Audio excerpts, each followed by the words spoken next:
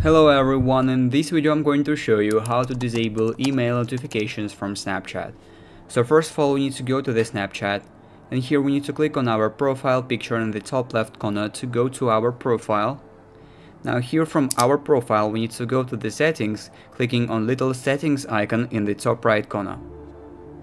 So as we are in settings, we need to scroll down this list of settings until we'll reach notifications here in the middle of the screen. Click on it.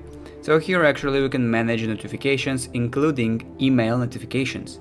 So if we scroll down here to the bottom, we will see the last section and promotional messages.